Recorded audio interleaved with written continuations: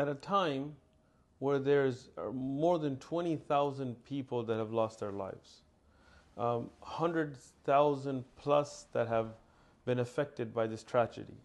Instead of showing sympathy to the victims, instead of showing humanity, these, Charlie Hebdo and people in France and other places have been making caricatures and cartoons mocking them.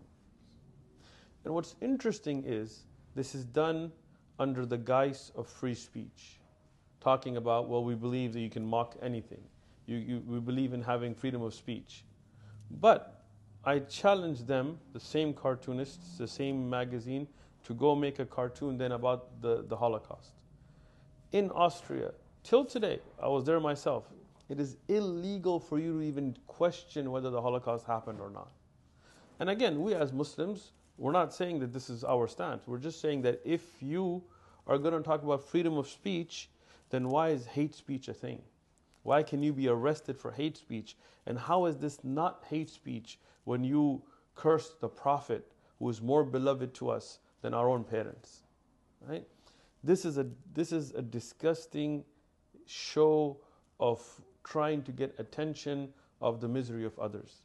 That at a time where more than 20,000 have lost their lives, when we're still digging the dead and the alive out of the rubble of an earthquake, you're mocking them. You're saying we don't need bombs because we just hope that the people of Syria and Turkey are dead one way or the other. How disgusting is that? And where are the politicians standing up? Where is the human right appeal? And where are Amnesty International? And where is all these organizations that talk? Where's that little girl from Sweden that was all up in arms about things? Where's their disgust? Silence, it seems like. Nobody's saying anything.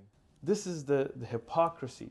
If you use an anti-Semitic term, and we condemn that. We don't condone anti-Semitism. If somebody uses a racist term against African Americans, we condemn that. We in America, we realize that's hate speech. You can be arrested, and if you use threatening language, you can be put in jail for it, just for words. But when people use that against Muslims, then there's nothing. There's laws in many countries against burning flags. You can be arrested and put in jail for burning the flag of a country. But when somebody's burning something more dear to us than a flag, the Quran, people say, well, that's freedom of speech. It's a double standard.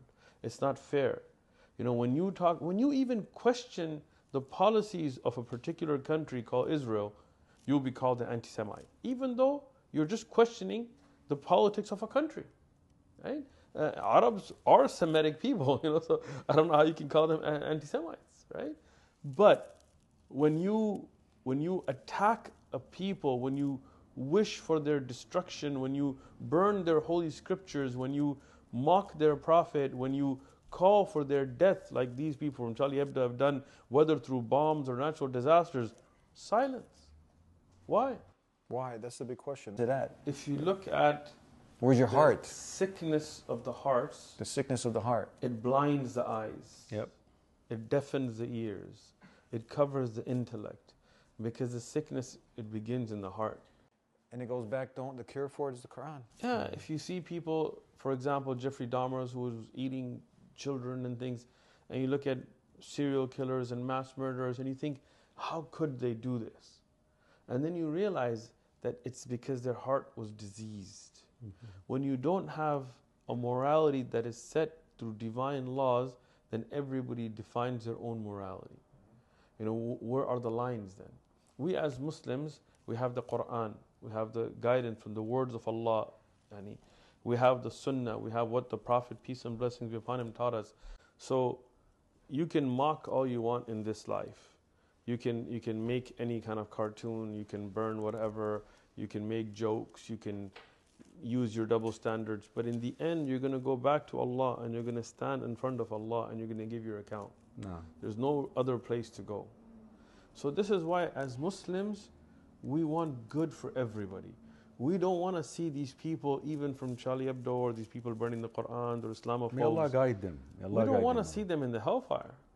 We want them to be in Jannah with us.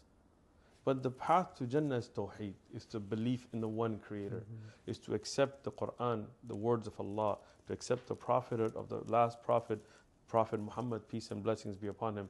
And that's what we call everybody towards, is to believe in that one Creator, the same one that Abraham and Moses and Jesus and Muhammad, peace and blessings be upon all of them, believed in, and to submit. That's what Muslim is. We submit ourselves. And I want to just make this point in the end. We, for our brothers and sisters in Turkey and Syria and Lebanon and everywhere that is affected by this calamity, we feel your pain. And we are with you in this. And for those that are out there in those countries, and we know there are non-Muslims that live in those countries that are going through those hardships, we feel your pain as well. We feel that as part of the same human family that originated from the same Adam and Eve that we all come from. And we want good for everybody. And as Muslims, and as we've been seeing news reports for the Muslims in Turkey and other places, for non-Muslims that were there, that got caught up, that are helping them just as they're helping any Muslim in that calamity, we want to make sure we preserve and protect life. Preserve and protect life.